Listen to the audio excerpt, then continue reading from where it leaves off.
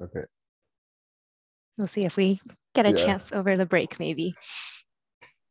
Okay, so welcome everybody to one of the longest titles of the program, linking hydrological and biogeochemical processes in disturbed ecosystems, implications for watershed management. So our first presenter today will be Vaughan Mangle, and he's going to present on forest harvesting impacts on chemical composition of dissolved organic matter in boreal streams. And with that, stay on time. Let's take it away, Vaughan. Thanks a lot, Dave. Welcome, everyone. Good afternoon. And yeah, as Dave mentioned, today I'll be talking to you about some of the forest harvesting impacts on and how this influences the chemical composition of dissolved organic matter in some of the boreal streams that we're sampling in Northern Ontario. So these boreal forests in Northern Ontario are currently being actively harvested as part of softwood kraft pulp that is used for a variety of consumer products. And these harvesting practices range from clear cutting the entire forest to selective cutting certain trees. In this process, heavy machinery, including skidders, are used to log logs through the forest, and these leave skidder trails and result in severe soil compaction and destruction and devastation across the landscape.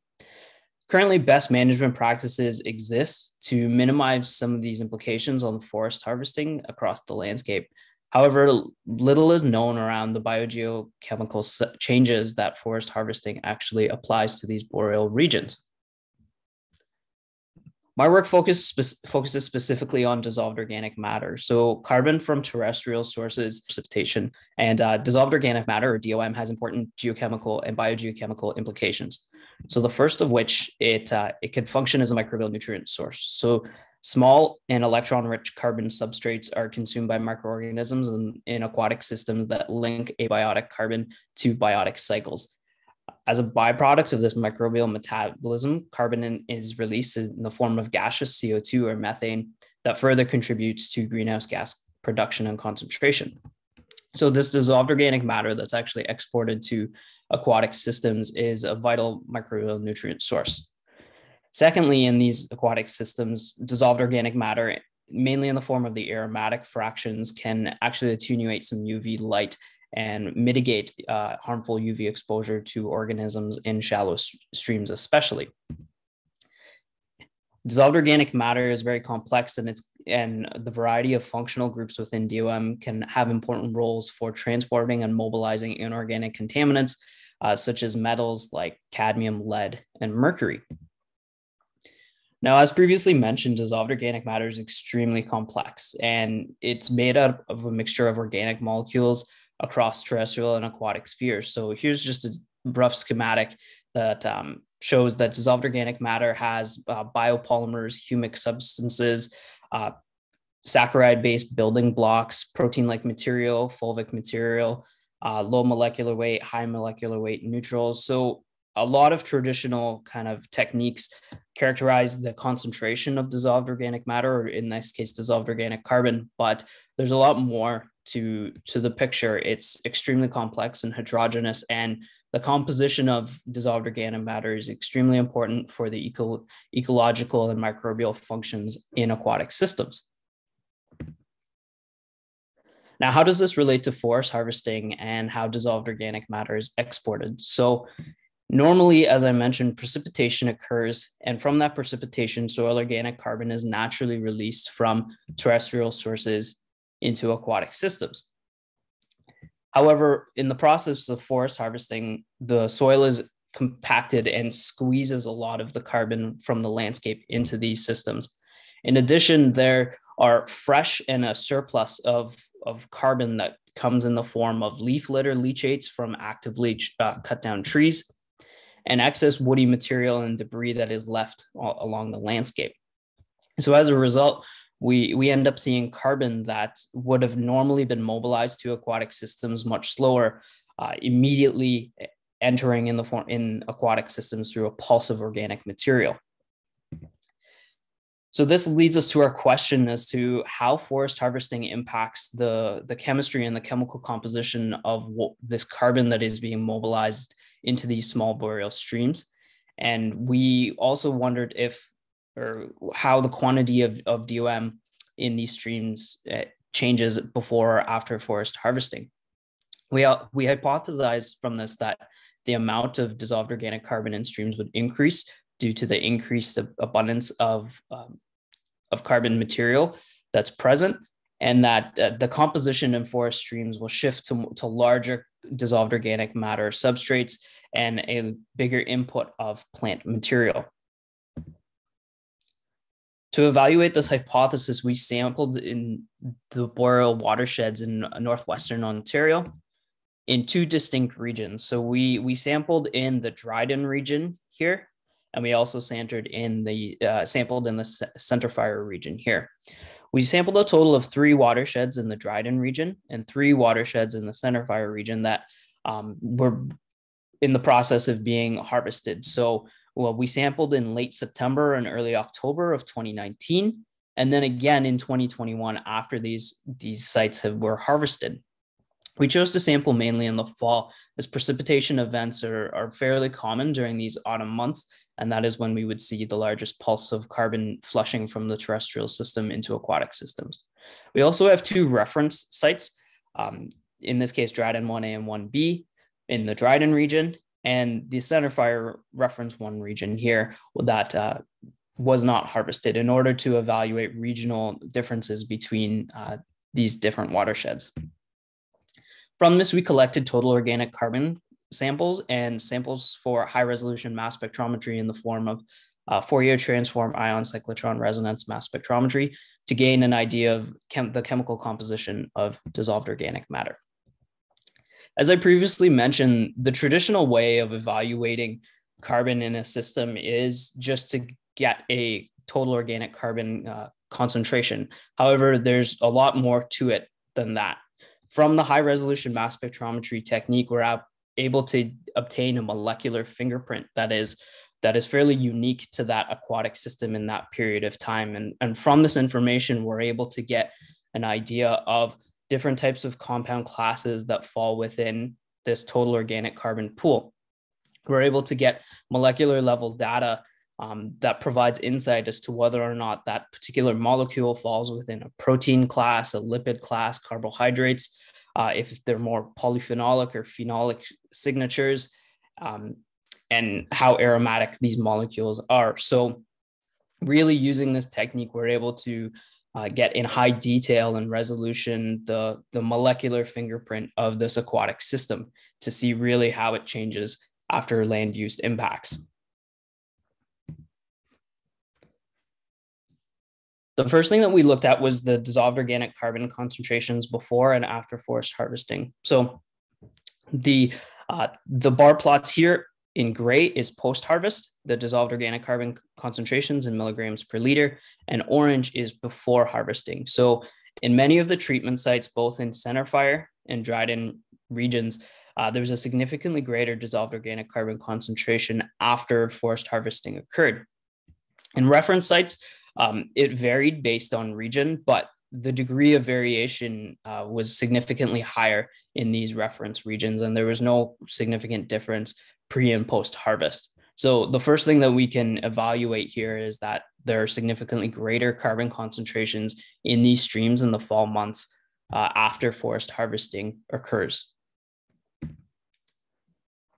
From a chemical composition perspective, if we look at the spectra that we obtain from the high resolution mass spectrometry data on the left here for pre-harvest, we're able to see that there's kind of a normal distribution in peaks, and every single one of these peaks correlates to a unique organic carbon molecule. After we harvest, after the carbon was harvested, we were actually able to see a greater intensity of molecules that was present that didn't have as uniform of a shift.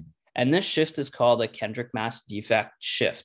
And pretty much what that means is that as carbon molecules build upon each other, generally they add in CH2 subunits, and that's how they normally elongate. The fact that we're seeing a deviation from this normal distribution of the carbon data suggests more unique molecule signatures are being added to the system that aren't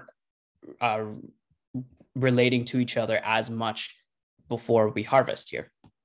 In addition, after forest harvesting occurs, the distribution is skewed more towards the left-hand side for post-harvest. And this indicates that there's a greater abundance of low molecular weight material after these forests are harvested.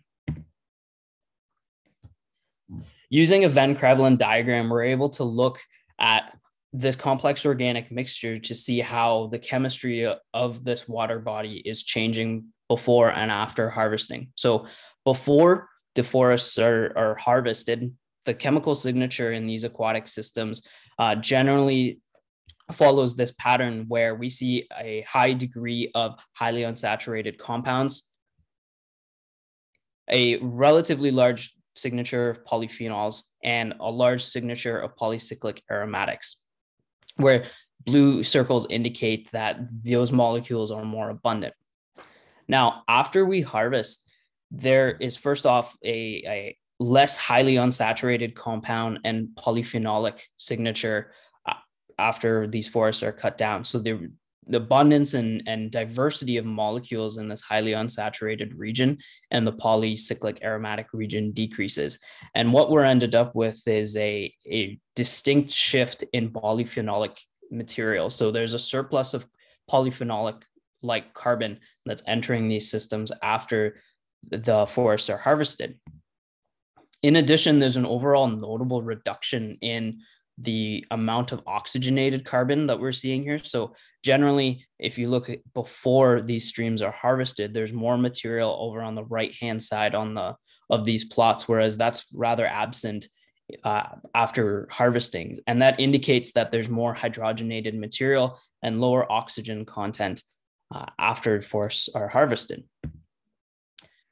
From a regional scale, we looked at how these Dryden and center fire regions varied and their relative responsiveness to forest harvesting. So before these systems were harvested, there was a high degree of similarity between all of the Dryden regions and all of the center fire regions here.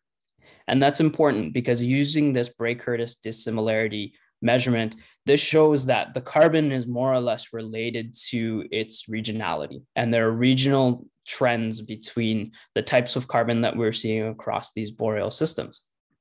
However, after harvesting, that regionality and clustering falls apart, and a lot of homogenization occurs in the carbon that is irrespective of the regions that we're sampling. And these lack of significant differences in DOM composition tell us that after forests are harvested, the regionality aspect of the carbon in these systems is less influential. From this, using a non-metric multidimensional scaling analysis, we were able to see that the polyphenolic content, mainly in the Dryden and center fire regions, is what's driving the separation between the regions and the carbon after they're harvested. Whereas before these regions are harvested, there's a higher signature of highly unsaturated compounds. And this kind of differentiation and shift between highly unsaturated compounds to aquatic systems where polyphenolic content is greater, it seems to be what's driving the chemical changes in the carbon after forest harvesting. What we're seeing as well is that overall, the reduction in oxygen heteroatoms present causes an overall shift in the carbon and a condensation of DOM after forest harvesting. And what this means is that with the presence of oxygen being diminished after forest harvesting, we get a lot of carbon-to-carbon bonds that are denser and richer. And as a result, we have larger and more recalcitrant molecules present in aquatic systems. This pulse of vascular plant-derived polyphenolic material that's depleted in oxygen can reduce in-stream processing of DOM. And these molecules are generally double bond or very, very close together, and as a result can attenuate UV light, reducing oxygen penetration, oxygen stratification, and overall heterotrophy of these systems. This may increase. That's 15. Okay, sorry. Yeah, if you just have a 30 No seconds. problem. All right, good. This pulse of plant material coming into the system can lead to oxygen depletion and influence biogeochemical cycling of other contaminants. So I'd like to thank my co-authors, Plonk, Dr. Eric Emelson, Rob Macrith, and Dr. Carl Mitchell, and all of my funding sources. Thank you.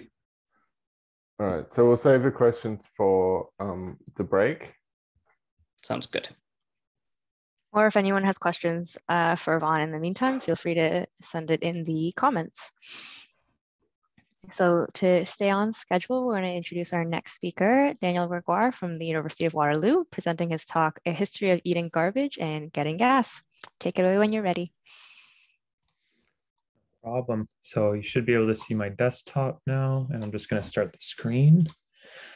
So can you see the title slide? Good. All right, so good day, everybody. Today I'm going to be presenting some of my research that's characterizing microbial communities that control the fate of methane in landfills. Sorry, I'm just making sure my microphone works properly here.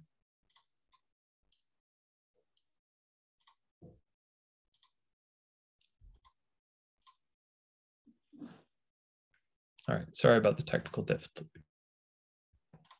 Jump back in here. All right, so I've included my name here. This is research I did with Dr. Laura Hug at the University of Waterloo, and it's about looking at microbial communities in landfills. And so I'm going to start with a bit of background information on the concerns surrounding landfills and their production of methane, and summarize some of the microbial pathways that are responsible for methane production and waste. I'm going to highlight some objectives of our study and how we went about characterizing microbial communities in a landfill. And I'm going to close with some final thoughts on how the insights we gain from microbial communities in landfills can help us manage waste in a more sustainable way in the future. So I want to set the stage by making you think about just how much garbage we produce as humans. In North America, it's estimated that we produce between 2 to 4 kilograms of waste a day. And at a global scale, recent estimates suggest that 2 billion tons of solid waste were produced in 2016. And those are 2016 numbers. What's more concerning is that that number is thought to grow to 3.5 billion tons by 2050. So that's a lot of garbage. Now, just over a third of that solid waste is landfilled, and landfills are essential in how we manage waste in our municipalities. And one of the biggest environmental concerns tied to landfills is the production of greenhouse gases like methane. So globally, landfills produce between 60 to 70 million tons of methane a year, and it makes them a significant contributor to the global climate crisis. To give you a bit of perspective, in a country like Canada, that's about 5% of our total methane emissions. Now, landfills are hotspots for methane because they contain a lot of food and paper waste that's rich in organic matter. So this kind of touches on what Bon was talking about a little bit with DOM. And this organic matter is degraded through microbial metabolic activity, where what's considered to be the final step of organic matter degradation is controlled by methanogens. Now, methanogens are a group of microbes that thrive in the absence of oxygen, and they can use inorganic or organic carbon to produce methane to produce energy. Now, in addition to methanogens, there are also methanotrophs that can limit methane emissions from methane oxidation. But today, I'm only going to be focusing on methanogens in landfills. So landfills undergo 5 major biogeochemical transitions over their lifetime that are controlled by microbial metabolism. Phase 1 is the short-lived aerobic phase, where microbes rapidly consume organic matter and oxygen to initiate waste degradation. Once that oxygen is gone, phase 2 starts, and microbes start breaking down cellulose-containing material like paper. They produce a lot of carbon dioxide, and they can stimulate fermentative microbes. Now, fermentative microbes start producing organic acids, which jumpstart phase 3 because they provide all this labile substrate for methanogenic microbes that start to rapidly produce methane. As those substrates are depleted, methane production starts to slow down in phase 4 of slow methanogenesis. And eventually, methane concentrations can even decrease because oxygen can start getting back into the landfill. That works on 2 levels, by inhibiting methanogens that are very sensitive to oxygen, but also stimulating methanotrophs that can use oxygen to consume methane. For perspective, that last phase can take almost 20 years to occur in what limited data is available to support it. So methanogenic metabolism plays a key role in controlling the chemistry of landfills. And the two best studied pathways for microbial methane production are the hydrogenotrophic and the acetoclastic pathway. The hydrogenotrophic pathway is shown here with the orange arrows, requires electrons from hydrogen to reduce carbon dioxide and produce a key metabolite called methyl coenzyme M. And what you need to know about that is it's the precursor to methane. Cells convert that precursor to methane using something called the methyl coenzyme M reductase enzymatic complex, or the MCR enzyme complex. And what you need to know about that is the MCRA gene is used as a biomarker to identify methanogens.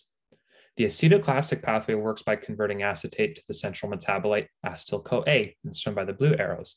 And then that can be onboarded into the same machinery used by hydrogenotrophic methanogens. Methane can also be produced from methyl-bearing molecules like methanol, amines, and thiols through pathways shown here in brown. And some microbes can even reverse the entire pathway to oxidize methane in the absence of oxygen, as shown by the green arrows. And so previous work on methanogens in landfills has largely relied on amplicon sequencing approaches. And that's where a single gene, like the MCRA gene, is sequenced, and the genetic variation in those sequences is used to identify which methanogens are present in solid waste. But the major limitation of that type of approach is that it doesn't provide metabolic insights into what pathways are present and possibly contributing to methane production. And so that's where metagenomic sequencing addresses many of these limitations. By sequencing all of the whole community DNA in a microbial community, you can assemble genomes, identify the metabolic pathways that are present, and importantly, you can connect them to the observations you're making about environmental chemistry in a given habitat. And so in this study, we coupled metagenomic sequencing to geochemical analysis to provide an unprecedented historical perspective on methane cycling in a landfill. We sampled a sanitary landfill in the northeastern United States that had 6 landfill cells, and they're going to be lettered A through F for the remainder of the presentation. And what's really cool about this site is those cells have operated in succession over the last 36 years. And so we sampled leachate across all of these aging landfill cells, and our goal was to validate whether our characterization of the methanogenic community aligned with how we would classify each landfill cell in that landfill life cycle based solely on geochemistry. And so this diagram summarizes the 36 years of geochemical records we were provided by site owners and where we classified each landfill cell in the life cycle. Landfill cells A and B started receiving waste 36 years ago and are thought to be in phase 5 because methane is slow here and there's oxygen present. Location C started receiving waste 31 years ago and is thought to be in a phase 4 of slow methane production. Cell D was sampled at 2 different locations that started receiving waste about 2 years apart, but the geochemistry here is very consistent and supportive of slow methane production happening here as part of phase 4. Landfill cell E is 20 years old and has been the longest in consecutive operation. This area had a lot of methane being produced, and that suggests it's in phase 3 of fast methane production. And finally, we have cell F, which is 5 years old, and cell F was sampled at 2 locations as well. Based on its geochemistry, it seems to be moving out of phase 2 because there's some small carbon sources still present here and initiating fast methane production as part of phase 3. And so with that geochemical context, we reconstructed genomes and identified the metabolic pathways that are present to compare methanogen dynamics in old versus new waste. And so here I'm showing data for our methanogen community from the oldest parts of the landfill, cells A and B. I'll walk you through this figure. On the left-hand y-axis, you have the phylum and family names of the different methanogen populations we were able to sequence. To the right of that is a heat map showing the completion of metabolic pathways, where a darker color means that a metabolic pathway is more complete. Here I've trimmed the data down to only show you hydrogenotrophic methanogenesis, as well as the acetyl-CoA synthase enzyme. And what you need to know about that is it's essential to acetoclastic methanogens. To the further right of that, you have gene presence absence data, where we were able to detect whether biomarker genes showing that a microbe could access a potential substrate to produce methane were present, and those are marked by green squares. And on the furthest right-hand y-axis is our genomic coverage data. So that's how many times on average a genome was sequenced in our data set, and we're using that as a proxy for abundance. The most abundant methanogens are placed at the top of each facet. The limit of the x-axis has actually been scaled to the most abundant genome in the entire community. And for additional reference, I'm showing the mean coverage by a solid line and the median coverage by a dashed line. But all this is to give you a sense of how abundant methanogens are in our data set or in this landfill. And so the takeaway from this is that methanogens have quite restricted metabolism. They're really only able to use hydrogenotrophic or acetoclastic pathways. And on top of that, they're not really abundant or diverse. But that really aligns with the geochemistry of these locations, where oxygen is probably making it difficult for these methanogens to survive, and there's very limited carbon that's left over to support methane production. But if we jump to the newest part of the landfill, like cell F1, it's quite a different story. We see here that putative methanogens are more abundant, diverse, and way more metabolically versatile. Whereas the community at cells A and B could only support hydrogenotrophic and acetoclastic methanogens, if you look at the gene presence absence data, you can see that cell F has methanogens capable of using methanol and even amine-bearing molecules to produce methane. There are some families like the methanosarcinaceae that carry the machinery for multiple pathways. And this aligns with the frequent detection of this family in amplicon sequencing studies of landfills over the last 20 years. And so they're probably important players in methane production at the global scale. These results make sense when you consider that this landfill is exiting phase 2 of fermentative acid production, and it's moving into a phase of rapid methane production. And so it's not surprising to see a thriving community of methanogens here. And so these two examples highlight a broader trend we observed across the landfill, where methanogens were more abundant, diverse, and metabolically versatile in newer waste compared to older waste. Our characterization of the methanogen community mostly aligned with our predictions, but we did have some observations that suggested the microbial community is sensitive to short-term changes in their environmental chemistry that are important to consider in landfill life cycle models. An example of this is cell E. We originally classified it as being in phase 3 of rapid methane production, and I haven't shown the data here for the sake of brevity, but this microbial community looked like waste that was 10 to 15 years older, where methane production has really slowed down. And so these findings show the importance of really considering that biological dimension, where the sensitivity of microbes to their environmental chemistry and how fast they respond to changes in it may complement these larger scale geochemical monitoring programs, so we can anticipate how landfill performance is going to change as waste ages.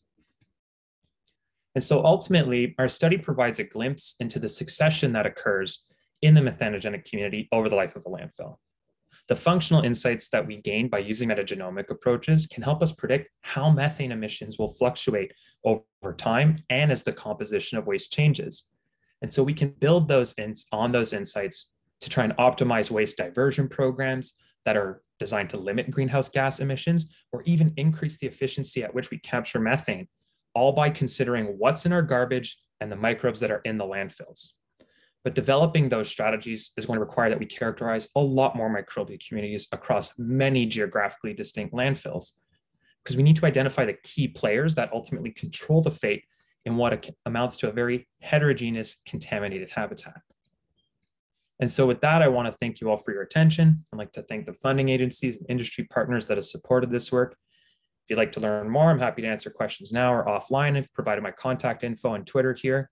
And I'm going to take this opportunity to say I'm starting my lab at Carleton in July. And so if you like this type of work and want to do more work connecting microbial communities to biogeochemistry, please feel free to reach out. Thanks.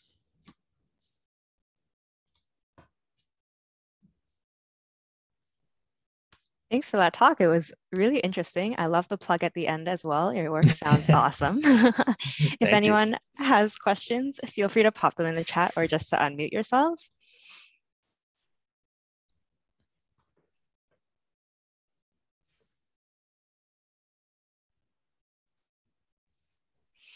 I'll ask her a quick question, Dan. Really interesting work. Great stuff. Do you think there's ways to build off this information and like maybe even apply different microbial communities at different times to try and potentially reduce emissions of of methane from these waste treatments, like potentially in topsoils? You know, there's a big picture question.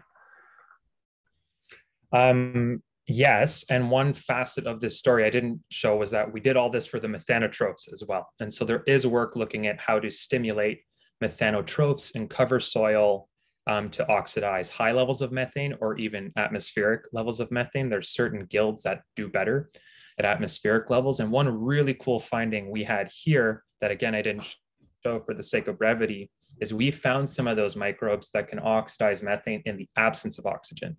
And so a big pitch for our research is, let's work on those ones more. Let's get it at the source. And how can you stimulate them with specific metabolites? Is there a certain type of waste stream that makes them better able to oxidize methane and compete with these methanogens in what amounts to a very similar habitat? So I do think there's a lot of room for it, and building on, how we use them in anaerobic digesters or different kind of wastewater industries as well, where using methane cycling microbes has been validated at scale. And although we use it to harvest methane for energy, I think there's a lot of work that can be done to really scale up the methanotroph side of things. Right now, landfills are a source. And so I'm really interested in what ecological controls you can apply to make them a sink. Okay, well, we could chat about that all day, but we better move on to my good friend Wei Ying Lam, and she's going to present on some interesting environmental engineers.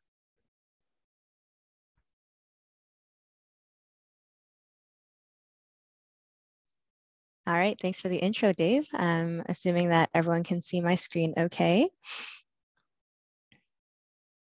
Yeah, okay, I'm just going to assume that's a yes. So today I'm talking about the effects of beaver dams on surface water mercury concentrations in boreal watersheds along a gradient of forest harvest disturbance. So getting right into it, studies in the boreal region have shown that created reservoirs and natural wetlands contribute to high levels of the bioaccumulative neurotoxin methylmercury in streams and sediments of downstream water bodies and aquatic organisms. And this is because the conditions that promote methylation of inorganic mercury are low oxygen with high inputs of labile organic carbon, and that's exactly the environment created by wetlands and reservoirs. And that these water bodies contribute to high methylmercury levels in streams and sediments is so well established in the literature that percent wetland is a default predictor of stream methylmercury, with more wetland cover resulting in more methylmercury. So much so that a comparable metric I proposed was met with criticism from every reviewer of the paper. But if we need to be aware of wetland influences in terms of predicting or managing mercury transport in the boreal region, it's probably a good idea to consider beaver activity also, because beavers essentially create small wetlands that promote the accumulation and subsequent decay of organic matter, which leads to enhanced microbial activity, which is a precursor for mercury methylation. And since the end of the fur trade, the beaver population has rebounded spectacularly, so much so that in 2017, Maclean's magazine ran an article called Canada's Beaver Problem, subheadline, "They're causing a lot of trouble and a few cases of panic," which is of course an overreaction, but I digress. So naturally, the increased population and density has resulted in an increase in dams and flooded forest areas that again favor the production and transfer of methylmercury to downstream water bodies. And although beaver ponds are ubiquitous natural reservoirs in the Canadian boreal region, the impacts of these ponds on stream methylmercury are not well quantified, particularly in areas experiencing forest harvest. So in light of that, this study asks, what are the impacts of beaver ponds on stream mercury? So there are existing studies here, but they are relatively few and have the limitations of either extensively sampling relatively few dams or sparse or one-time sampling of many. So there is a bit of a need for clarification in this area. Like, are beaver ponds basically just small wetlands, or are there ways in which they behave differently? And on top of that, how do landscape factors influence the impact of beaver dams on stream mercury? So in other words, are the impacts of dams the same everywhere? And if not, why not? So to get at these questions, we looked at 10 active dam sites in northwestern Ontario within about 1 to 2 hours drive northeast from Thunder Bay. And these are all active dams and likely recolonized. So in the literature, it's often thought that the age of the dam or the recolonization status of the dam may impact how it changes mercury flows in that area. But these are all, we are relatively confident that these are all active, somewhat new dams that are recolonized. So we are eliminating those potential confounders. These catchments that you see here were delineated from the furthest downstream point of each pond. One of them, labeled SF in the middle there, is unharvested, while the rest have experienced forest harvest in 8 to 30% of their catchment area within the last 10 years. And you'll notice that a few are nested catchments. So Rocky is upstream of W10A, which is upstream of W5.1, and W6 is upstream of D South. So water samples were collected 5 times between July and October of 2021. It's a little bit of an odd sampling window, but COVID restrictions kind of forced it to be that way. We took samples upstream, in pond, and downstream at all locations. And this is kind of what came out of it. So you'll see sites here ordered by increasing catchment harvest with the reference site furthest left. So we can see right off the bat that harvest disturbance did not correspond to higher methylmercury concentrations at any of the pond positions. So upstream, pond, in pond, or downstream. And this was a bit surprising because I expected that the inputs of fresh organic carbon from logging debris would enhance microbial activity and methylmercury production. But it might be that that's only true in the first couple of seasons post-harvest, and some of these watersheds experienced their harvest 5 or more years ago. And we see that methylmercury levels were generally comparable with other headwater catchments in the boreal region. So in some of the sites that, for example, Vaughn discussed in his presentation, the methylmercury levels are pretty similar. But what we really want to look at was beaver pond impacts, not standalone methylmercury concentrations. So here we quantified impact as the ratio of downstream methylmercury to upstream mercury. And here we also see that dam impact is not influenced by catchment harvest. Again, the reference site is still left with increasing harvest as you go right. So while the downstream to upstream ratio is low without much variation in our reference site, there are also sites like Rocky and W5.1 that are similarly low but have experienced harvest disturbance in over a quarter of their catchment areas. So we're also seeing that it doesn't seem to matter whether a dam is downstream of another. So furthest to the right, the two furthest to the right, D South is downstream from W6 and appears to have a lesser impact. W5.1 is downstream of W10A and also appears to have a lesser impact, but W10A is downstream from Rocky and appears to have a greater impact.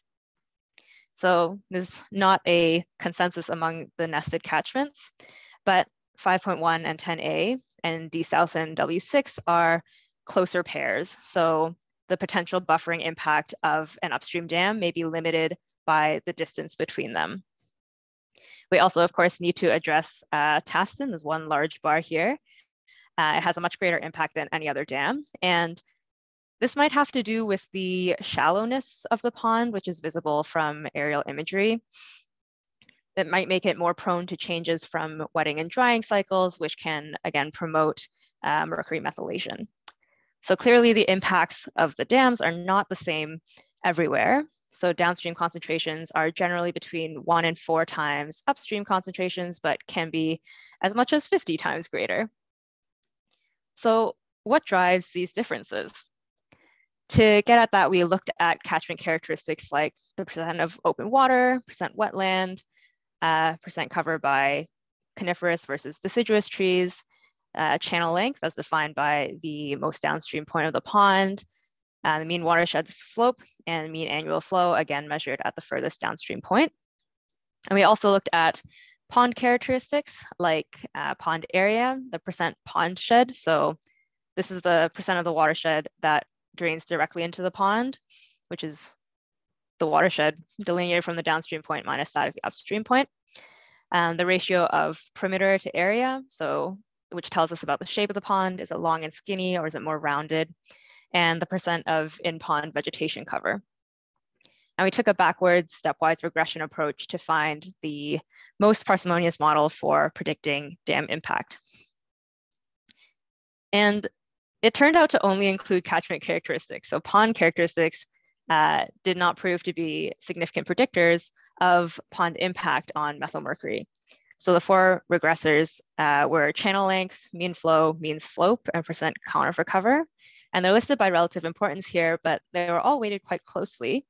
So decreasing channel length led to greater impacts, and we can attribute this to smaller headwater streams having lower upstream concentrations to begin with. So the dams had likely had a greater proportional impact. Sorry. The down to upstream ratios also increased with mean annual flow, which was again estimated from the outlet of the ponds. So in undisturbed streams, mercury export tends to be focused in short episodes of high concentrations and loads, but because beaver dams promote methylation and attenuate fluctuations in flows, mercury export downstream from a dam is more consistent and likely higher than the upstream base flow concentrations.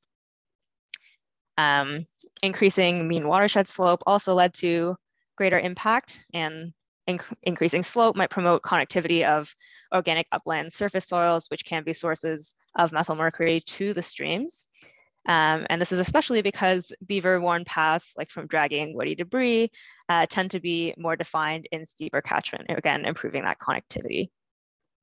Lastly, impact increased with increasing conifer cover. So coniferous needles provide a greater surface area for mercury absorption, resulting in greater mercury inputs via litter fall, and dissolved organic matter also leaches more readily from coniferous stands. So associated ponds could experience greater direct influxes of mercury.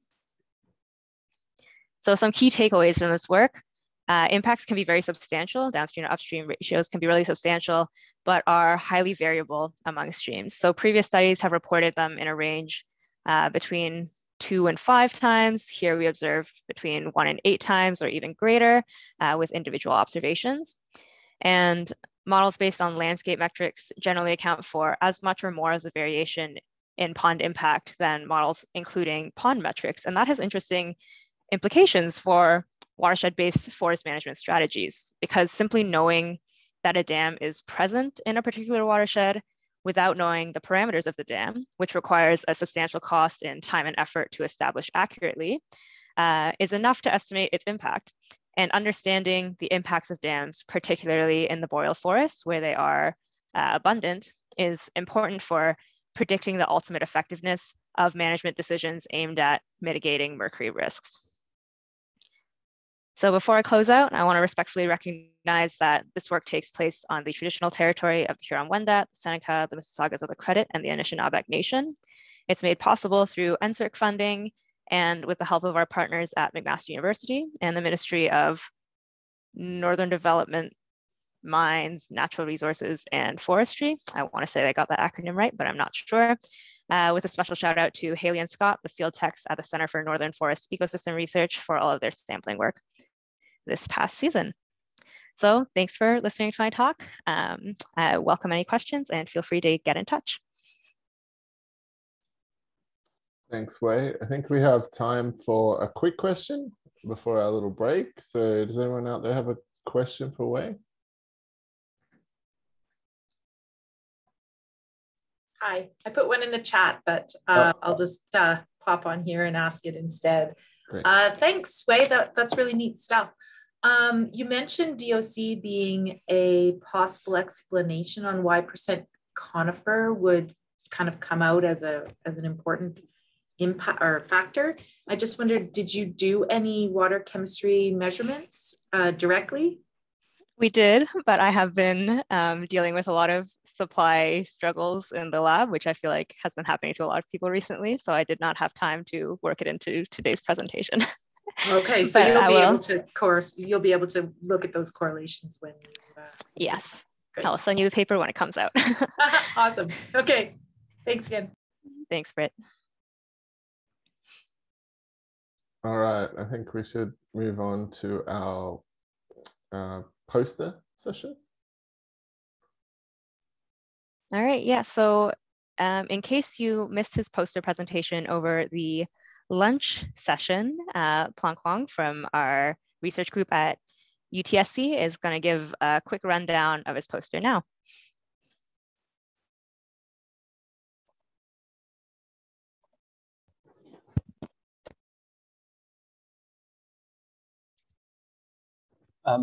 Hello, everyone. Oh, sorry. Hello, everyone. I'm happy to have this opportunity to introduce my PhD work, the effect of the forest harvesting on the mercury methylation, and mercury demethylation in the Canadian porous forest soil and sediment. And the mercury, including the most toxic form, methylmercury, is a bioaccumulative neurotoxin that can threaten the human and wildlife health, for example, through the consumption of the impacted fish. And the transformation of inorganic mercury to methylmercury is primarily occurred microbially in the anoxic environment, such as in the flooded soil and stream sediment. And the forest ecosystem receive a good amount of wet and dry deposited mercury from the air, and that can be trapped in the soil, but is subjected to remobilization and transformation when the forests are harvested. However, the harvesting activities can lead to inconsistent, sometimes opposite impact on the mercury cycling, and the explicit mechanisms behind the impacts are not fully understood. Thus, these studies try to investigate the impact of the forest operations on the total mercury and methylmercury concentration, as well as the mercury methylation and methylmercury demethylation potential rate constants in the boreal forest soils. The site, our study site is located in Dryden, which is located in the northwestern Ontario. Dryden area has a good area of managed crown forest that can be harvested. So the impact of harvesting activity on the mercury in that area is underpressed. And for the study site, we have 4 harvested sites and then 2 unharvested reference forests. The samples from these sites were collected both from pre-harvesting and post-harvesting. Then the collected intact soil and sediment cores were incubated using enriched mercury isotopes to determine the mercury methylation and methylmercury demethylation. The first 2 centimeters of the organic zone layer in the soils and then uppermost 2 centimeters of sediment were analyzed for the Kmath and Kdmath. So to determine the differences between the samples from pre-harvesting and samples from post-harvesting, we use the one-way encoder to analyze the difference after we consider the randomized shifts between different years. Okay. So the data from, so we have data from 2020 and 2021, but only the sample from 2020 is analyzed. So the data from 2020 show that in the forest CF2, and CF2 has a significantly smaller vegetative buffer zone between the harvested area and the stream. So if you can see this photo, you can see this is the harvested area and this is the stream, and this is the only 2 to 3 meters of buffer zone. And in the CF2, because of the significantly smaller vegetative buffer zone, the impact of the harvesting on the stream sediment mercury cycling is significant. The total mercury and methylmercury concentration and the methylmercury percentage, including the mercury methylation potentials, were all elevated in the stream sediment. But in the riparian soil, the methanocric content is lower as compared to the reference unharvested forest. But in the upland soil, although we didn't observe the increased methanocric concentration, but we did observe the increased mercury methylation potentials in the upland soil. In CF1 watershed, the difference between the CF1 and CF2 is in CF1, there is a regular vegetative buffer zone between the harvested area and the stream. So because of this, the stream sediment, we only observe the methanomercury percentage increase.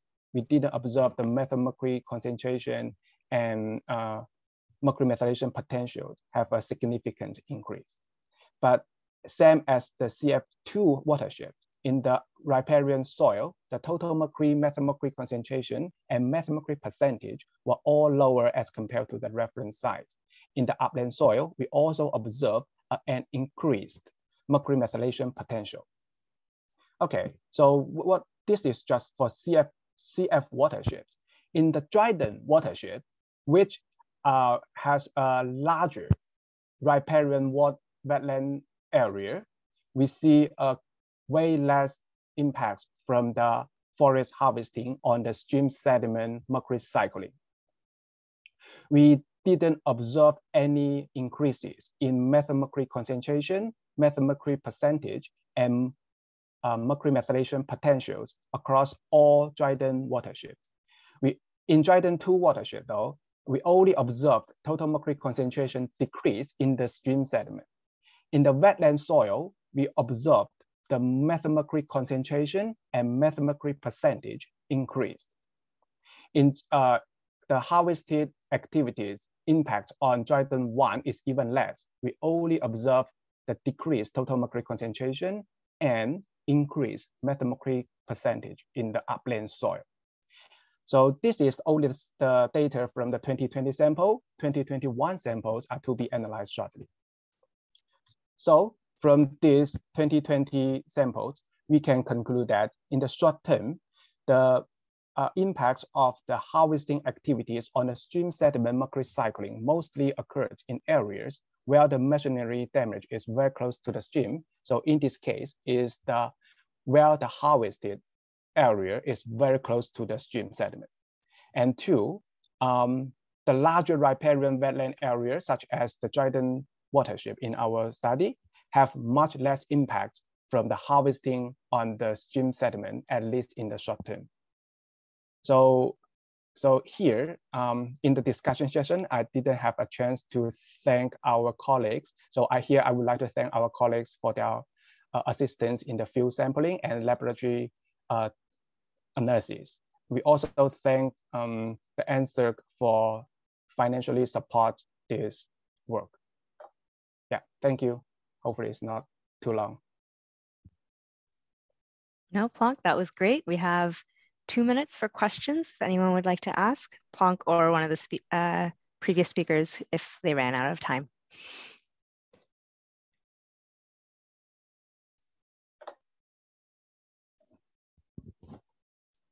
I have a question for Vaughan, if he's still around. Yeah. All right. So you talked about light penetrating, prevention by this organic matter. Did you find any effects of the of that from the logged catchments?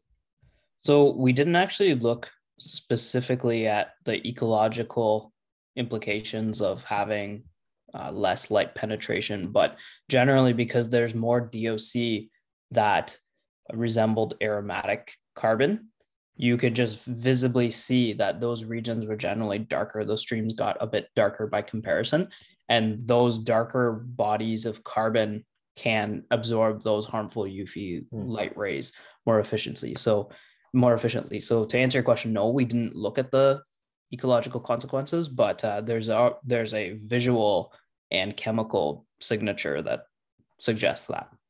All right, thanks. All right, so we'll get on to our next talk, and our next speaker will be Baswati Mazumba, and she is from the Watershed Hydrology Research Group at Toronto Metropolitan University. So take it away, Baswati.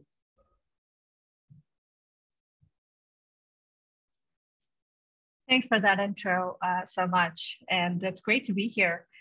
Just want to note that I'm at a recently renamed university, which was formerly known as Ryerson University, now recently renamed as Toronto Metropolitan University.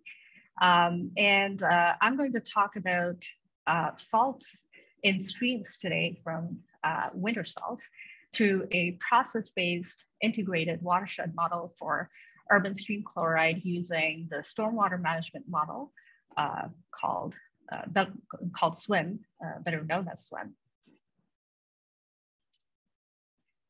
And I know we're in good company here with mostly fellow Canadians. You'd understand when I say we only have one season up here that matters, that dominates our year. And because we spent so much time in our long winters salting our roads and all other impervious surfaces, it's no wonder really that we are constantly increasing the salinization in our streams, rivers, and lakes, and bringing in irreparable damage to the freshwater ecosystems there that are largely intolerant to such high levels of chloride. This is more critical for rapidly urbanizing areas with rapid increases in roads and impervious surfaces. In these areas, we often see really high levels of chloride in streams throughout the year, even in summer, showing evidence of long-term retention within these watersheds. This is particularly relevant in Southern Ontario. This large figure here is from a study we did last year. Urban growth as percent increase is shown here in the darker shades of black in these watersheds. So these areas here in the south have seen more rapid urban growth in the last few decades. And this was followed by increasing rates of chloride shown here in these little red upward triangles, while we generally saw decreases shown in blue downward triangles up here in the areas that didn't face much urbanization. And because of this, although winter salts are applied for public safety concerns, there's a growing interest now in a lot of cities for salt management plans. That said, though, another thing we found in that study is that while we have land use and management on one side, there are also factors that we don't have any immediate control over, like climate change or natural or legacy chloride from old land uses stored in the soil and groundwater that keep contributing to stream chloride in time and can still have a wide influence on chloride levels. So if we think about it as water quality changing along 3 dimensions in time within a watershed, there would be land use on one side, for example, urban growth, climate change, usually that manifests in long-term changes in stream flow, and watershed management, things like stormwater management or salt application rates, for example.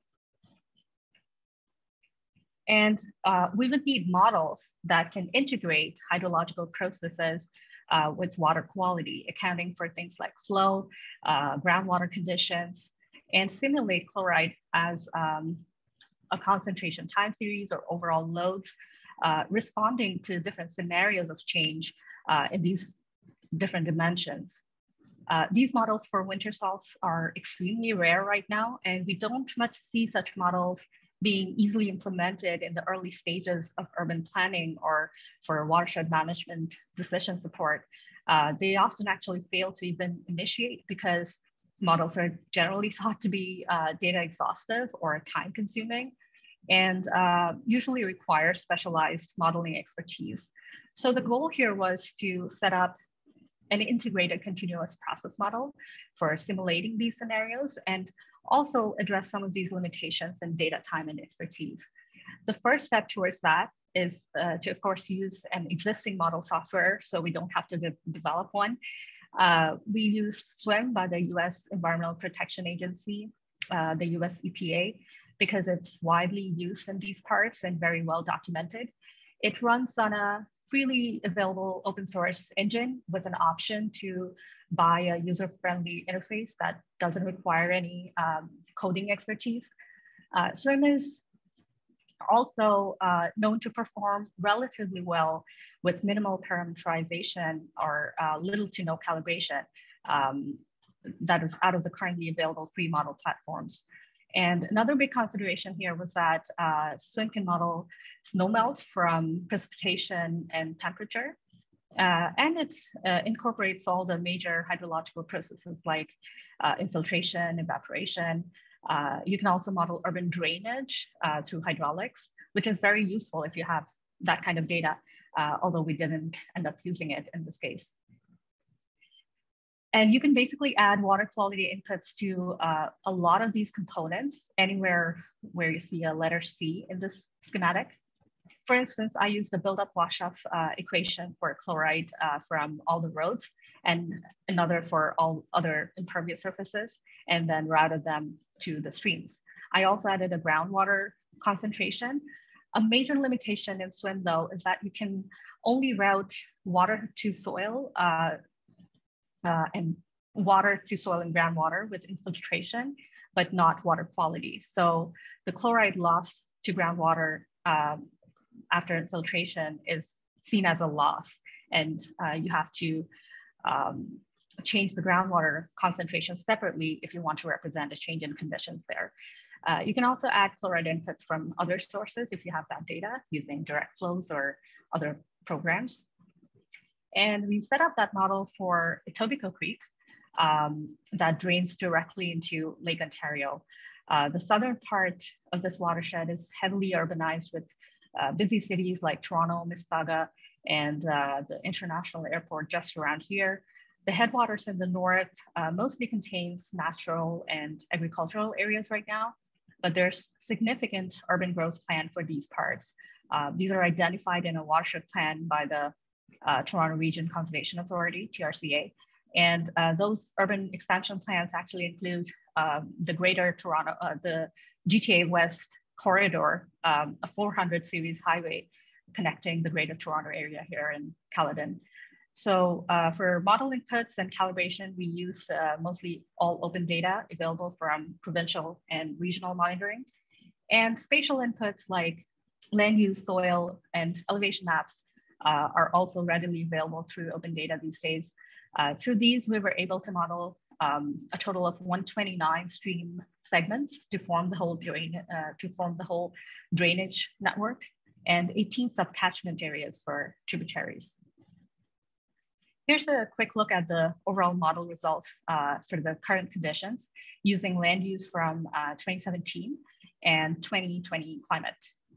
Rainfall and modeled snow depth are shown at the top and bottom, with the modeled and observed stream flow and stream chloride in the middle two graphs here. The 2020 calibration produced fairly well Nash-Sutcliffe error or NSE scores.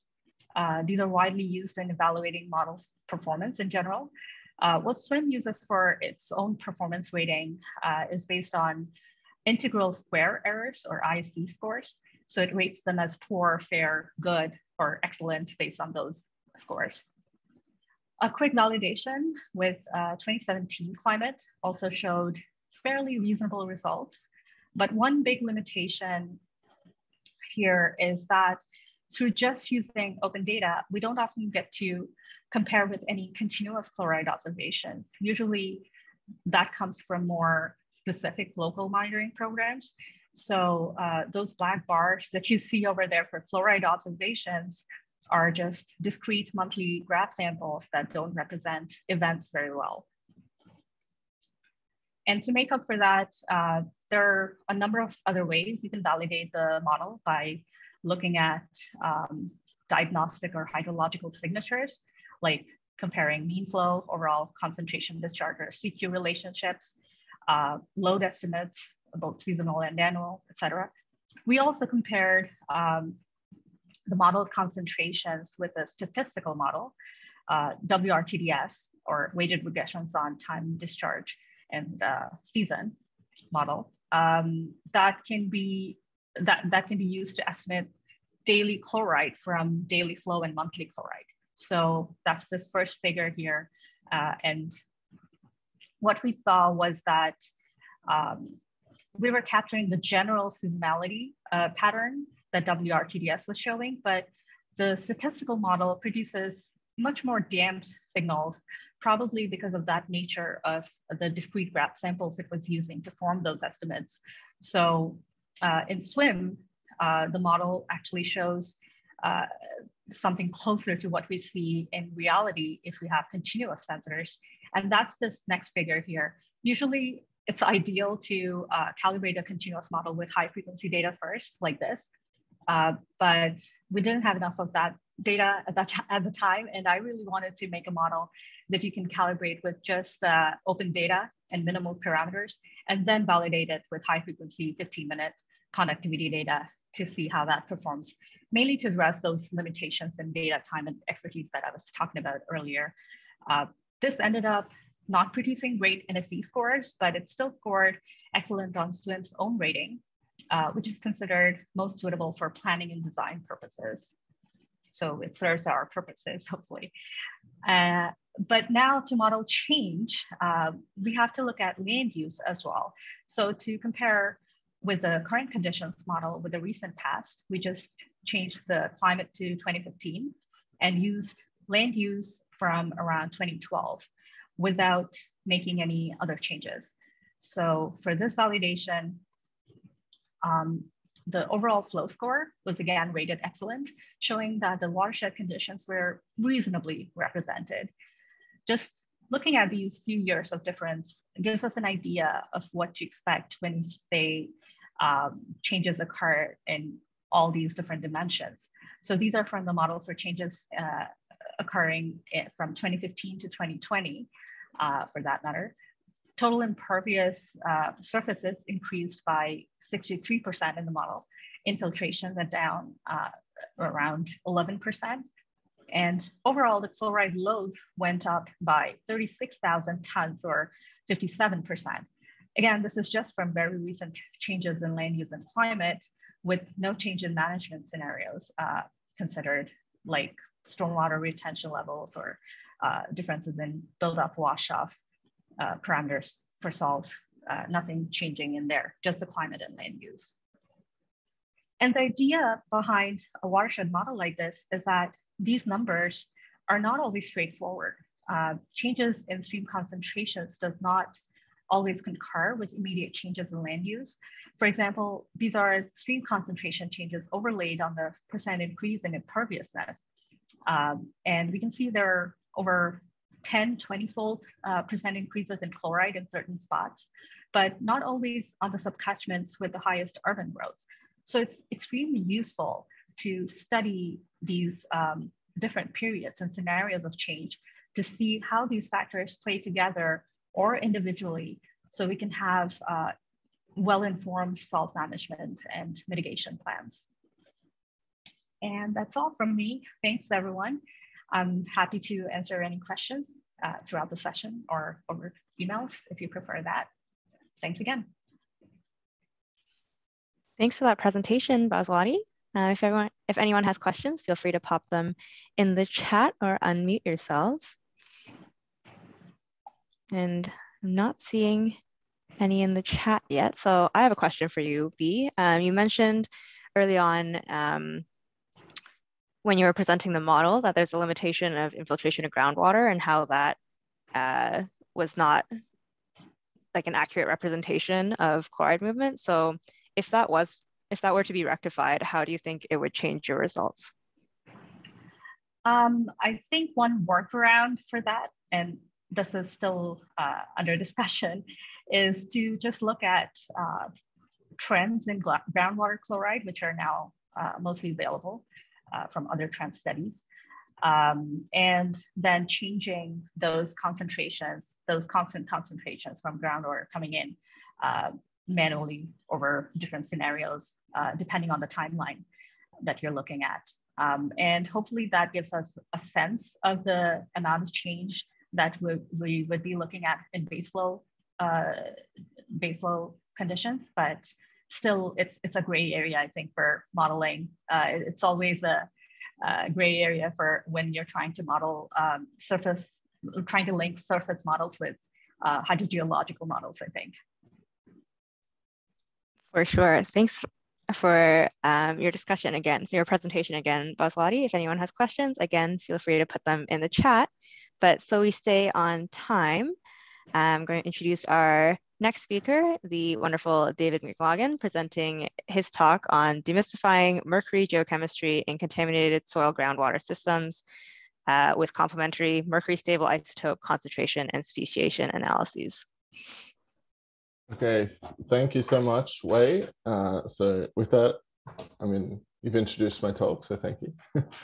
Yeah, so I worked on this project while I was doing a postdoc in Germany at the Technical University of Braunschweig, and we also worked in collaboration with the University of Vienna. So first, I'd like to do a quick land acknowledgement, and I'll do that for the lands that I currently live and work on in Toronto, and that they are within Treaty 13. So I'd like to acknowledge the traditional lands of the Huron-Wendat, the Seneca, and the Mississaugas of the Credit. So I'll do a quick background on mercury. So mercury is a persistent, bioaccumulative, and toxic contaminant. Some people like to call this PBT. It's a potent neurotoxin, particularly in the methylmercury form that Wei introduced us to previously. But the global distribution primarily occurs in the atmosphere, but it can also, the hydrological systems are also a significant contributor to this.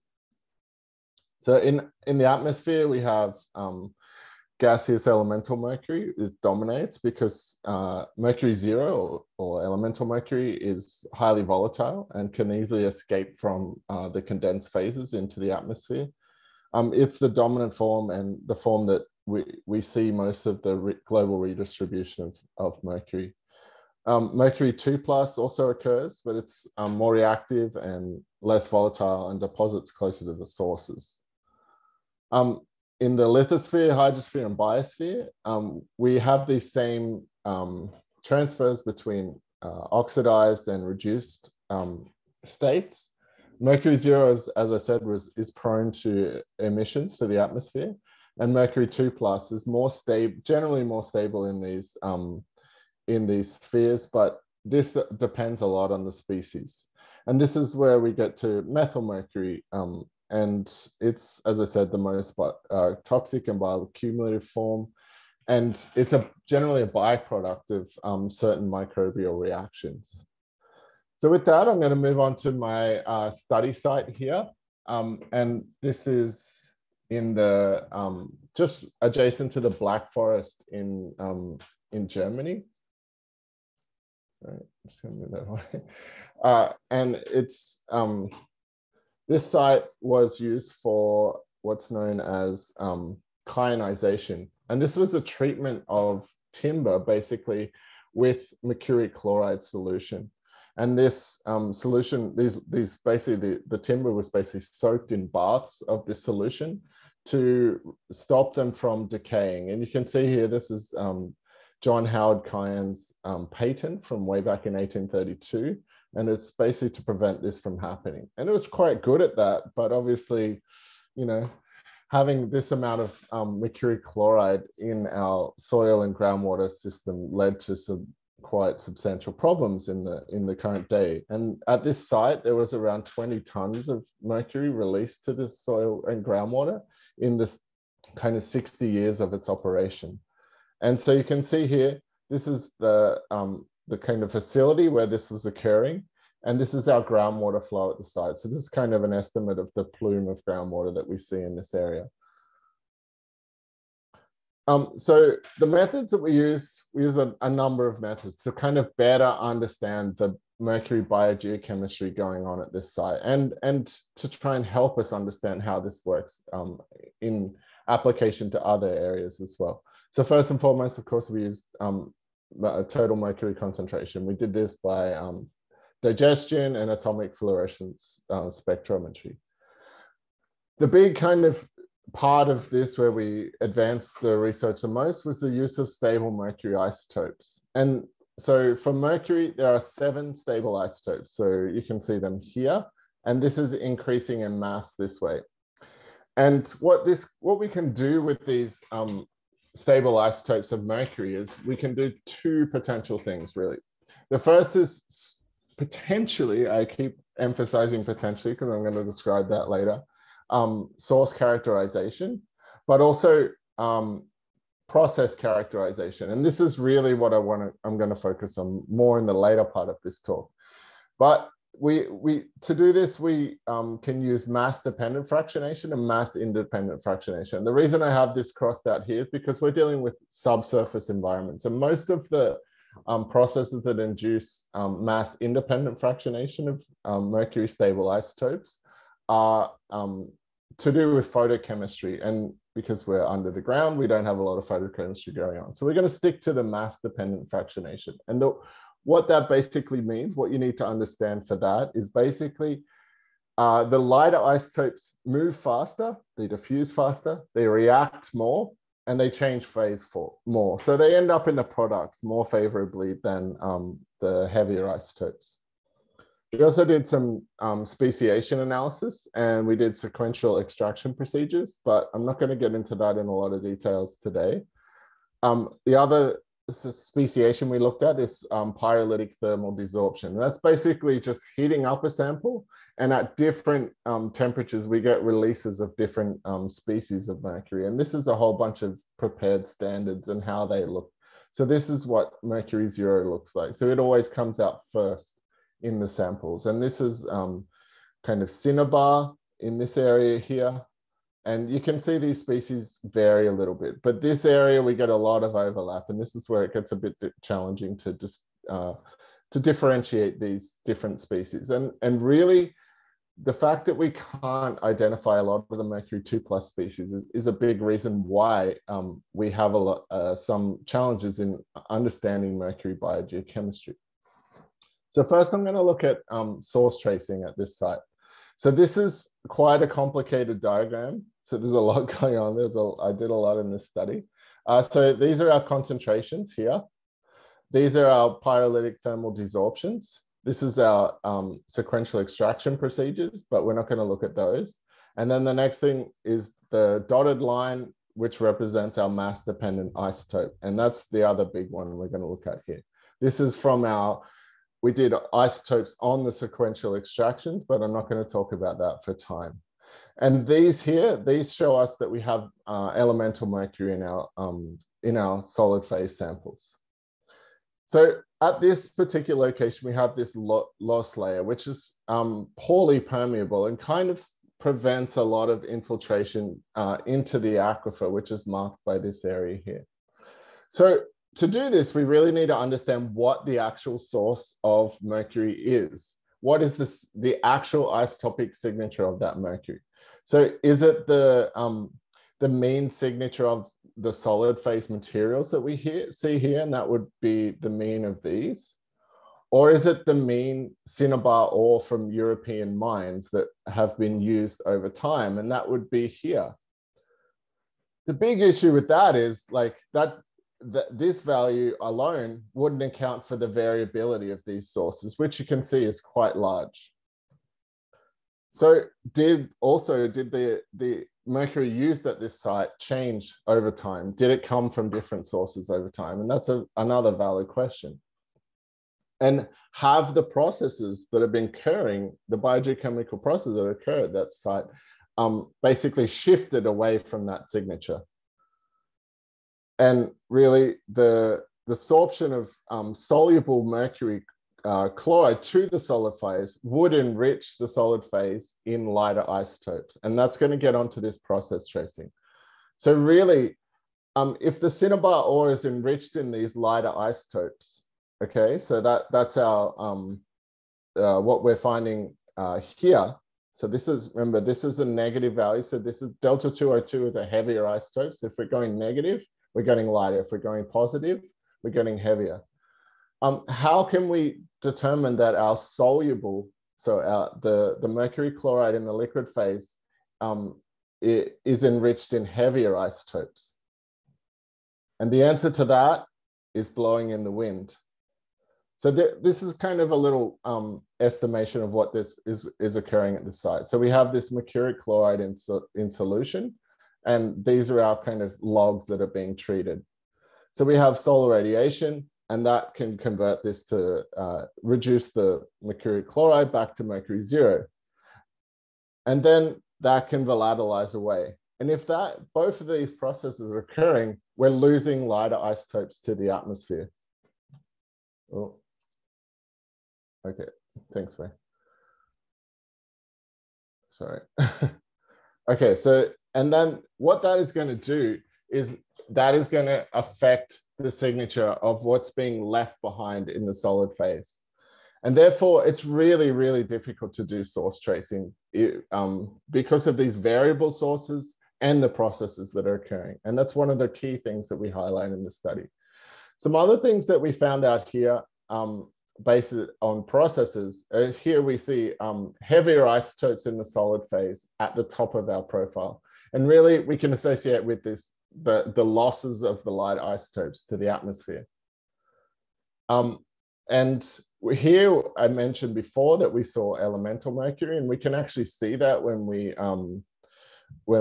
wrote over our samples, and you can see the accumulation of elemental mercury in these samples. And so the way we saw that, sorry, that slide issue with that slide. And this is the pyrolytic thermal desorption. So we're seeing big peaks in this area where we would expect really early low temperatures where elemental mercury comes out. And you can see that this is a huge concentration. Here we're talking about ppm, okay? So that's just the mercury 0 concentration, the mercury 0 fraction of this total concentration here. So that's a lot of elemental mercury that's being produced in situ. Remember, our source is mercury chloride. If we're seeing mercury 0, it's being produced on site. So I'm just gonna skip through this slide because I'm running out of time, and I want to get to this. So the big thing here is with this, we're seeing a shift towards the heavier isotopes in the solid phase, which suggests that lighter isotopes are being moved away when we infiltrate through this loss layer and into the aquifer. And that's actually what we're seeing as we move further down. Our aquifer samples are slightly heavier than what we saw at the source here. And then when we look at the liquid phase samples, so these are liquid phase samples here, we're seeing these are our concentrations. And then what we're seeing here is where our samples are getting enriched in heavier isotopes here as we move further away from the source. So if we think about it this way, we have our initial isotopes in the sample in the liquid phase, and then from that are being removed lighter isotopes as they're sorbed to the solid phase. So when we get mercury being transported further and further away from the source, what we're seeing is our samples are being in the liquid phase are being enriched with heavier isotopes. And so with that, I'll quickly conclude that we can use our mercury stable isotopes for understanding processes, but there is a real struggle here to do effective source tracing with these mercury stable isotopes due to the variability of our actual source and the lack of knowledge that we have on that. And so with that, I'd like to thank my funding sources, which NSERC and the German Science Foundation and the Austrian Science Fund, lab technicians and our consulting partners. And thank you for listening, and take any questions, although we're running out of time. Yeah, we are right at 15 minutes, Dave. Thanks for a great presentation. That was a lot to cover. Yeah. So if anyone has any questions, feel free to pop them in the chat. I will stop sharing my screen. Okay, and so our next speaker is Sepide. Yes, hi. Hello, can you hear me? Yep, we have you. Yeah, and you can see my screen, right? Yep. Okay, great. Well, hello everyone. My name is Sepide Kheikha. I'm a PhD student from University of Alberta, Watershed Science and Modeling Laboratory, and I work on the water food challenges at regional scale, and specifically managing the nutrient export and crop production in agricultural watersheds of Canadian prairies. Well, due to the growing population and food demand, along with the limited and kind of depleted resources, which is distributed unevenly across different regions and countries, virtual water trade was introduced, which is the trade of commodities and crops, food, anything with water, from water abundant regions to water scarce areas, which would lead to global water saving. What is neglected is the effect of these agricultural activities, intensive crop production, in the exporting regions on the natural resources, which called agricultural footprint. So the population is growing, the food demand is growing, resources are depleted. So we need to find some alternative and more sustainable food production approaches. What is the agricultural water footprint specifically? Well, adding nutrients, specifically phosphorus, to the cropping system, for example, in shape of fertilizer, manure applications, which are called anthropogenic sources, and they are necessary for crop growth and increase the crop yields. However, they can form insoluble minerals, and which is less available for crops to uptake, which is called the fixing capacity. So they can be accumulated in the soil, and they can be transported in runoff water in the dissolved form or the particulate form, which is attached to the sediments. Or they can leach to the subsurface groundwater and finally find its way to the waterways and water bodies, and the eutrophication might happen. Large evidence indicated that by controlling phosphorus in large watersheds, the eutrophication can be mitigated. However, to be able to apply an effective management practices, we need to understand the interaction and feedback relationship between atmospheric, aquatic, and terrestrial ecosystem, because all of the hydrological and biogeochemical processes in the soil, in the water, in the atmosphere affect the transport of nutrients from terrestrial to aquatic system. For example, the crop biomass, evapotranspiration, the nutrient uptake, they all affect the water balance and nutrient cycling. So we need to consider and quantify this biogeochemical interaction of different ecosystems to be able to achieve our water quality goals. What are the best management practices and how can we manage this nutrient export? Well, we can control the sources of nutrients. We can control the cropping system, managing the drainage system, or having a barrier for nutrient release to waterways for lack of vegetated buffer strips. There are other terms used for best management practices, for example, conservation agriculture, climate smart agriculture, regenerative agriculture. They are kind of similar, but they might highlight one aspect more than others. For example, this one focuses on soil more than other aspects. This one focuses on the climate change and release of carbon.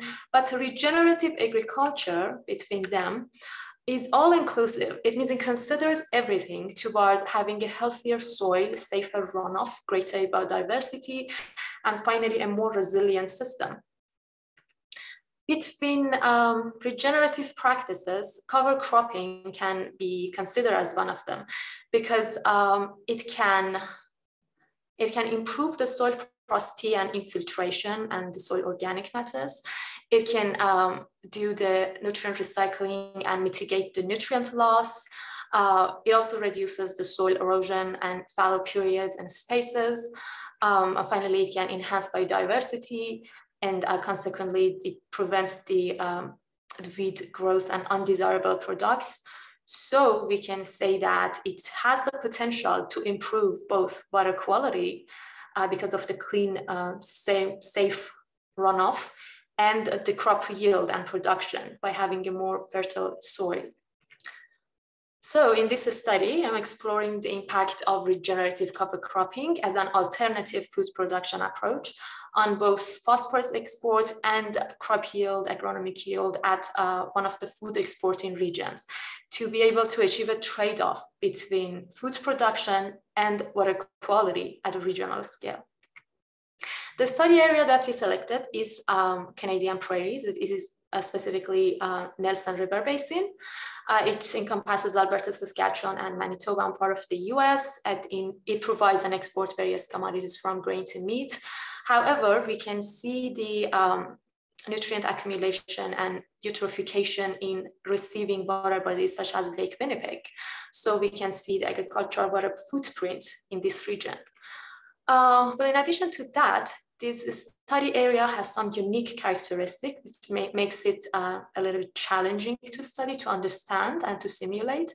Well, one of them is the cold climate, the freeze-thaw cycles, and the snowmelt after that, which affects the release of soluble phosphorus, and also it increases the soil erosion and transport of particulate phosphorus.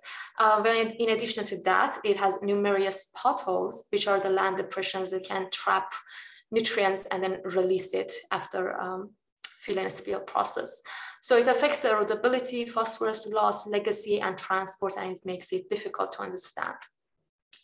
The tool that we selected is Soil and Water Assessment Tool, which is a process-based model capable of quantifying land management practices in a larger scale, having a complex watershed, and SWOT-CUP for calibration and uncertainty analysis. Well, briefly, it needs some climate data, soil map, land use map, digital elevation model, land features such as reservoir, lakes, potholes, and we can also introduce the management operations. And then by overlaying the soil and a digital elevation model and land use map, it can produce some hydrologic response units and does the calculations on them and produce some output. This model is already built by another student in our lab and hydrologically calibrated. So our work on crop yield calibration and validation, specifically barley, because it's widely cultivated in this area, and then sediment and phosphorus calibration. For calibrating barley, I chose some sensitive parameters related to the operation of crops, like planting and harvesting date, and then application of fertilizer, tillage practices, parameters that affect the water content of the soil, and other parameters like erodibility of the soil, which is really important.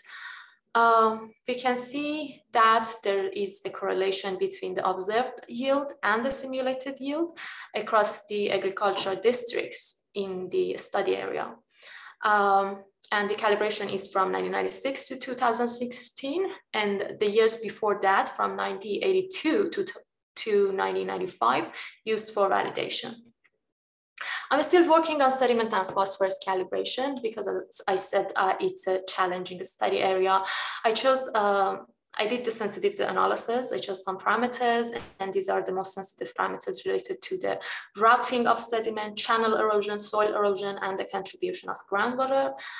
I also modified the SWOT source code for our specific study area to allow seasonality in soil erodibility factor.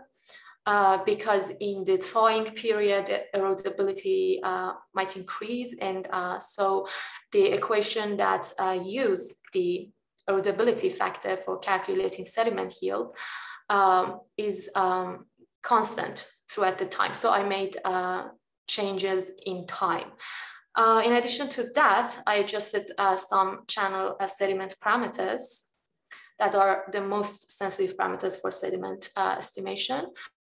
To be changed by sub-basin rather than being uniform throughout the whole watershed. And because it's a very large scale study area, more than 1 million square kilometer.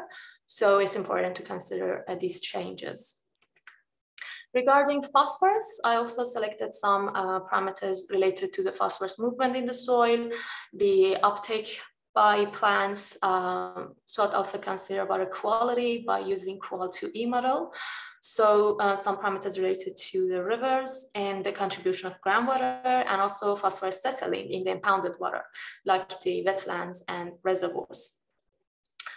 Well, the next step would be completing the calibration and validation of sediment and phosphorus, and then I'm going to analyze the effect of regenerative cover cropping on the phosphorus export and crop yield.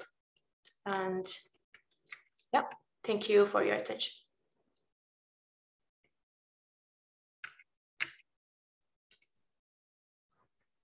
Okay, thank you, Sveti. Very on time. Yeah, you got actually a bit of time. So yeah, we can take some questions if there's any questions from the audience. We can maybe use this time for questions for any of the speakers as well. Wei? I have a question for both you, Dave, and Safide. One of the reasons this session's title was so long is because we really wanted to work in the implications for watershed management. So if you were to summarize, the main implications from your findings for watershed management, what would those be? Do you want to go first? Well, I'm still working on, I don't have much results. I would say that it's pretty challenging for managing a watershed rather than a field scale study. So I'm still working on the on my calibration and validation. So I cannot say much, but maybe. If you took a guess for like what you expected the outcome to be. Well, I know I'm putting you on the spot a little bit. Yeah, those practices has the potential to improve the situation. The practices, the best management practices that I'm going to apply is actually multidisciplinary subject. So I want to consider different things. But yeah, I hope that it has a positive effect on both water quality and crop yield. Thanks, for my study, obviously exfiltration to the river systems is a big issue, and we actually did 2 sites. So this one, what we've seen is the plume is actually quite stationary now. It's not transporting, and we think the reason for that is that the production of mercury zero is actually acting as a loss from the system. So it's kind of stalling the movement of mercuric chloride along the groundwater because of this in situ reduction and then loss to the gas phase of the soil profile and groundwater wells and things like that. We've actually measured outgassing from the groundwater wells. At the other site, which is right up in the high Black Forest, there's a lot more exfiltration. And then we have another study that's looking at sediment transport of that exfiltrated mercury, and again, using stable isotopes to determine how that's moving along these systems. And as we look at different streams inputting, they're changing the organic matter quality, which actually has quite a significant effect on that transport as well.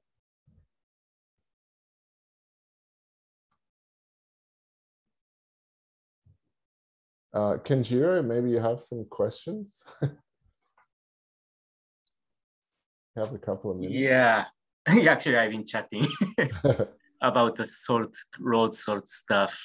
We have an interest in air quality simulation for the chlorine in the urban region, because road salt can be, lofted up by the wind afterwards, or some of the chloride can be volatilized to impact the gas phase air quality chemistry as well. So we do need some rough estimate for how much road salt will remain on the road and the surrounding surfaces for the air quality simulation. So that the model, that stream model, may not be really have a major focus on how much salt will be remaining on the surface of the ground, but if there is any indication you can get from that, maybe that will be really useful for us.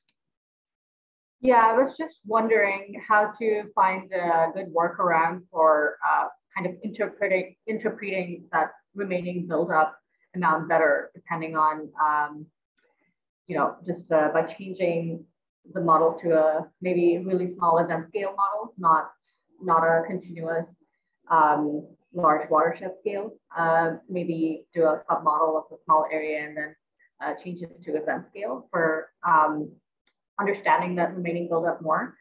Mm-hmm. But another way might be to not calibrate the buildup wash-off equations like I did for watershed scale results, but to actually have a better idea about how those buildup wash-off equations are working for urban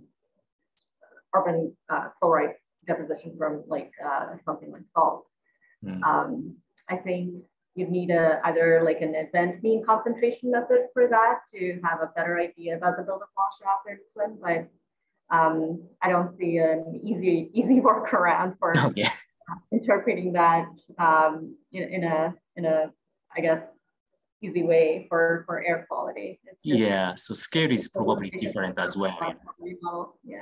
Yeah, we are simulating the model at 2.5 kilometer in the urban scale, and maybe that's not really compatible with your, modeling. And SWIM actually is known to work better for event scale, for small scale studies. I was kind of pushing it by making it watershed scale and the continuous model at such a large scale, just because it was the most sensible thing to use in terms of all the other limitations in data time expertise. But if you want, you can play around with an event scale, with one event or so, and then make a seasonal model out of it to gain some ideas about that remaining build-up result, if that makes sense.